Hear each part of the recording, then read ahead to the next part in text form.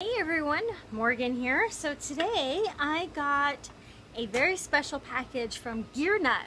I was like one of the last people on earth, it seemed like, that didn't have any Gear Nut gear. So I ordered this from him. This is the Bic and Ferro Rod.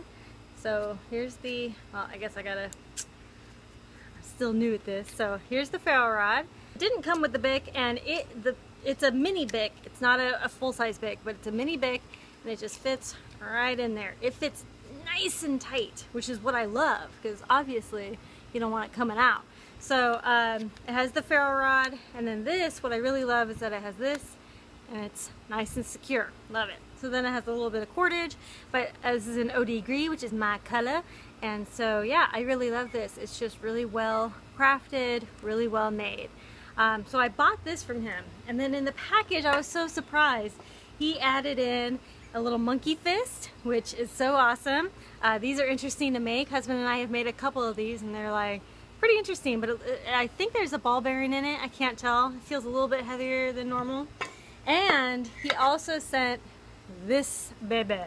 Okay, look. Hey, what I did not expect in the package was this. This is actually something that he made a little while ago. I saw the video on it. It's pretty recent, and so it has the magnesium rod, and it has the ferro rod with some amazing handles, really beautiful, and then of course the jute twine in the middle. I think it's so cool. I'm not sure exactly where I could attach this, but I could put it somewhere or just like throw it in my pack and it'd be fine. So we're just gonna go ahead and test this out. I know that the ferro rod will most likely work, but you know, yep, success. Okay. Now with a magnesium rod, what you want to do is you just want to get some of the shavings off. I don't know if you can see that, but not that, but the little magnesium shavings right here. There we go.